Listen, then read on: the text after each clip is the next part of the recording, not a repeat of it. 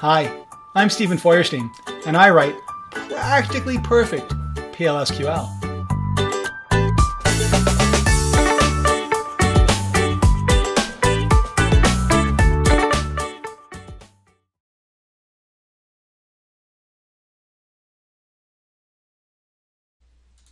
Greetings and welcome to the SQL Channel, a series of video trainings in the Oracle PLSQL language. My name is Steven Feuerstein, and I'm a PL/SQL developer just like you. This lesson is part of my series on writing dynamic SQL inside the PL/SQL language, and the topic of this lesson is executing queries dynamically with Method 3 Dynamic SQL. What I'm going to be talking about now is Method 3 Dynamic SQL, when I'm executing a query dynamically and it has a fixed number of elements in the select list. In other words, at the time I compile my code, I know the number of expressions that will be in the select list of the query. I might have selecting last name and salary. I might be selecting all the elements in all the columns in my table, but I know the number at the time of compilation. So I can basically say execute immediate my string, and I can fetch into, just like select into, I can execute immediate into my list of variables, and I can also use the using clause to specify one or more bind variables. If you do not know the number of elements at the time you're writing your code, in other words, I don't know if I'm selecting 2 or 5 or 25, I won't know until the user requests execution of my code. Then you're talking about a Method 4 Dynamic SQL implementation. It's much more complex, and you will need to use DBMS SQL.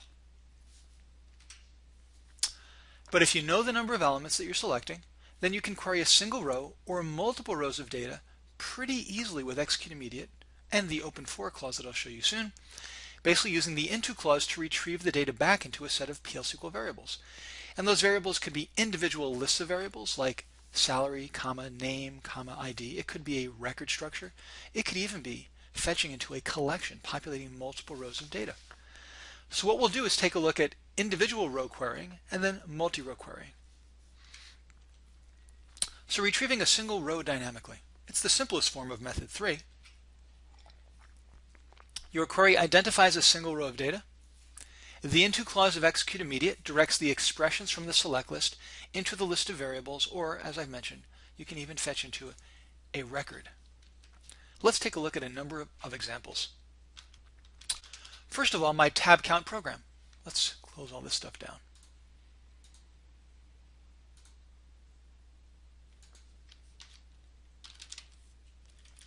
So tab count. Rather than writing select count star over and over again, I've decided to write a single function called table count that takes the name of the owner of the table, the name of the table, and an optional where clause, and it returns the number of rows in the table. So inside my program, I say execute immediate. I construct my select statement, select count star, and you know that will always return one row at most, and in fact always one row, from owner.table. And then I'll add the where clause. If the where clause is not null, then I'll put in where and the where clause, otherwise nothing. I grab the value back through the into clause and then return it. Now there's a lot of other stuff inside this program I won't be talking about until I talk about best practices for dynamic SQL, and specifically avoiding the danger of SQL injection. So that's what all of this stuff is about.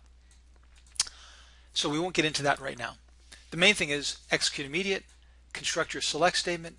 The into clause has to have a matching number of elements in it for the number of elements selected in the list, in the query, and then I can return, in this case, just that one value. So I'm going to compile this program, and then I'll run it to get the total number of rows in the employees table, the total number of rows in department ID 50, and the total number of rows in the departments table. Run my code, and here's my output. 107 employees, 45 in department 50, 27 departments in my company. So a single row query, in this case always retrieving that one row, and I return the value, a single value being returned. Let's take a look at next key.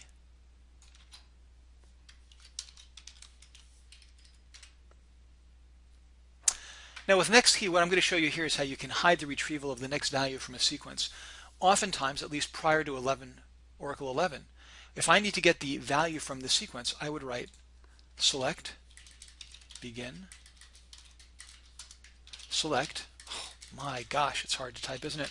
Select DYN sequence, next val, into my next key from usually sys.dual. So this would be the traditional and very much non-optimal way to do this. So let's just finish it up here. The problem with this code is I'm exposing how I'm getting my sequence with my select from dual, which is a pretty kludgy operation, and of course I have to write this over and over again. So what I could do is create a single program called next key, pass in the name of the sequence, I create the select statement on the fly, get the next value from dual, fetch it into my single value and return it. And in Oracle 11.2 I can even do a direct assignment. So in 11.2 I no longer have to do a select from dual. I could do something like this. The next key is assign the value of DYN sequence.nextVal. And I can do that dynamically as well. This is an example, by the way, of dynamic PLSQL. But in any case, all these variations will work. And if you're not on Oracle 11 yet, you certainly can't take advantage of this syntax. You'd have to write your select from dual. And instead of doing that, you could hide the implementation and simply say, get me the next key for that sequence. I run this code, and I see that it gets me all the values for the sequence, 2, 3, 4, 5, 6. In other words, it used up 1 right here, then it got 2 and 3, it used up 4 here, and then it got 5 and 6. So again, single row dynamic query, in this case simply hiding the underlying mechanics of how I get my next value from my sequence. And then let's look at the other examples. Method 3 example script.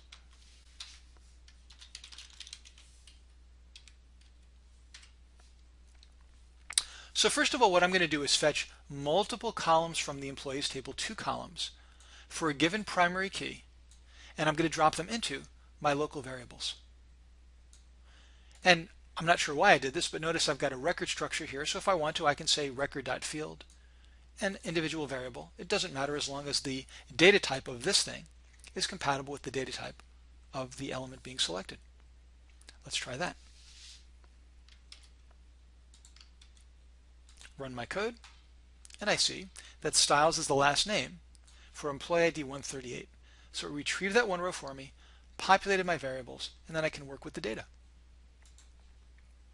Now I'm going to do the same thing, but I'm going to bind in my value. So just to make sure you know, even though I'm doing selects, I can also bind values in with the using clause. So rather than hard coding 138, I'm going to provide a placeholder, colon, and then the name of the placeholder. And then I have to match up that placeholder with a value in my using clause. And I run this and get exactly the same result. So you can use both into clause. Into clause is required for selects. The using clause is optional, but is often used as well. Let's take a look at fetching into an entire record. So I don't have to fetch individual values or fetch into individual values. I can say I'm going to declare a record based on the table %row type. Give me all the columns from that table for this primary key, and it gets me that information. No problem. Now, you cannot bind in a record structure. I can't use a record to bind into a dynamic SQL statement, but because it's not an SQL type, this is not an SQL data type, anything in the using list has to be compatible with SQL. So you can't bind in a record structure, but Oracle's more than happy to fetch multiple elements into a record structure as long as the number of elements in their type in the select list match the number of fields and their data type in the record, which makes it a lot easier to fetch multiple columns of data from an underlying table or even a join of multiple tables. Okay, so that's fetching a single row, pretty straightforward. Fetching multiple rows dynamically, this is also supported with dynamic SQL. And you have 2 options. If you need to retrieve more than 1 row of data, you can use either cursor variables and the open for statement, or execute immediate with bulk collect into. Now bulk collect is the bulk processing mechanism for retrieving multiple rows very quickly in PL/SQL. If you're not familiar with bulk collect and the collections that you have to use with them, check out my separate lesson series on turbocharging SQL performance in PL/SQL, and also the series on collections. Generally, execute immediate is the preferred method because it's simpler to write, understand, and maintain.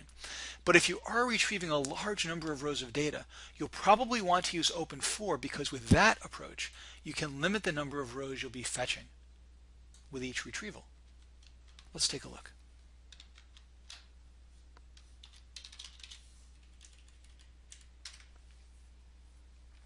So in my first example, let's pull it out, clear out my output. I'm going to declare a nested table of employee records. So every element in this collection looks just like a row in the employees table. And then with a single execute immediate statement, I can say construct my select statement. Obviously, this is not a dynamic select statement, so we're assuming there's something about it that is dynamic if you're really using this feature. I can't just say into my collection because I'm retrieving multiple rows, and in fact, if I try to say just into, Oracle says, no way. Expression L employees is of the wrong type. So if I use an into, then the elements that are here have to represent a single row of data, a record or a list of variables. If I'm fetching multiple rows of data, which is certainly what is happening here, then I need to say bulk collect into. In fact, here, let's do this one more time. Let's get rid of the bulk collect. Let's have just one record. And let's look at another kind of error that you get. If I have a single record right here, and I try to fetch into that one record, let's see what happens then. Oracle says, look, I tried to get multiple rows, but you said you wanted a single row. Select into, or execute immediate into, is an exact fetch, one row. And this returns more than the number of rows. So you'll get that kind of mismatch. Instead, what you want to do is employees and bulk collect into. So now I'm saying whatever number of rows that you get, take them and bulk collect them into my list of employees, and then show me the number of rows that I've modified. I run my code, and I see that there are 107 rows. By the way, see the number of rows that I modified. That's not true. I misspoke. See the number of rows that I've queried, the number of rows in my collection. So if I want to fetch multiple rows of data, I certainly can do that with execute immediate, but I need to use bulk collect. If I use bulk collect, I have to specify a collection as the recipient of my data. Now let's take a look at doing the same thing with a cursor variable.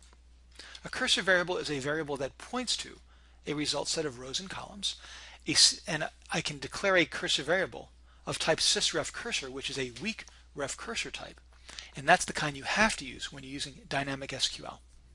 So I declare my cursor variable. I again declare a collection that looks just like my employees table.